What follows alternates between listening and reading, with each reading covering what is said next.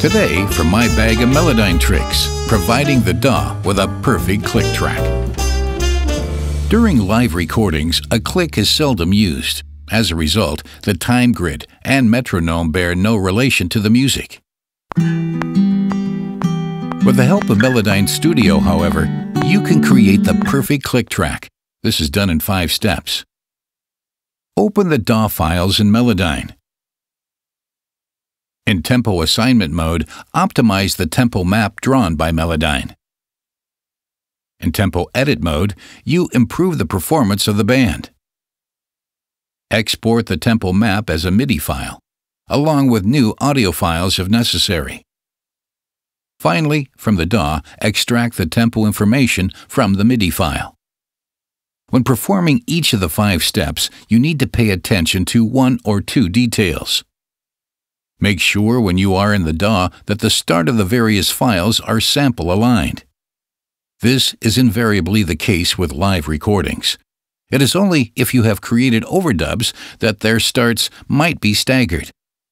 In case of doubt, generate stems. In the standalone implementation of Melodyne, create a new document and drag and drop the DAW tracks onto the ruler. Where is of no importance. Melodyne will then detect not only the individual notes, but also the tempo. How long this takes may depend on the number of tracks, and the results might look like this. Melodyne has aligned the ruler in such a way that the first beat of bar 1 falls on the first notes. Now you will generally listen once through to the song in assigned tempo mode. This is where any errors of interpretation can easily be seen and corrected. In the song used here, the click matches the music perfectly, so there's nothing to correct, and we can move on to the next step. In Edit Tempo mode, make sure any tempo fluctuations in the band's performance are to your liking. You might wish to modify, for all tracks simultaneously, particular changes of tempo. In the process, you will alter the position and length of many notes.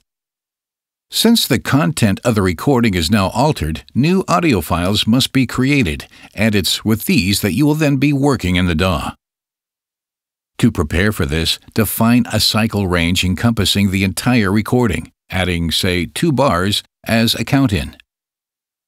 Now, from the Export menu, select a format for the tempo map and Cycle Range Only for the range.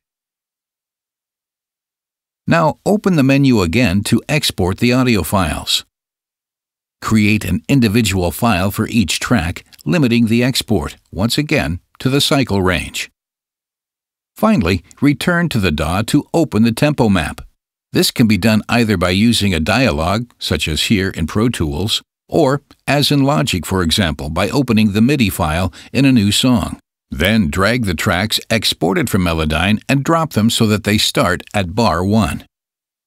Now the click is in perfect sync with the performance, and you can cut, arrange, synchronize delays, quantize MIDI tracks, and perform similar tasks to the exact beat in each case.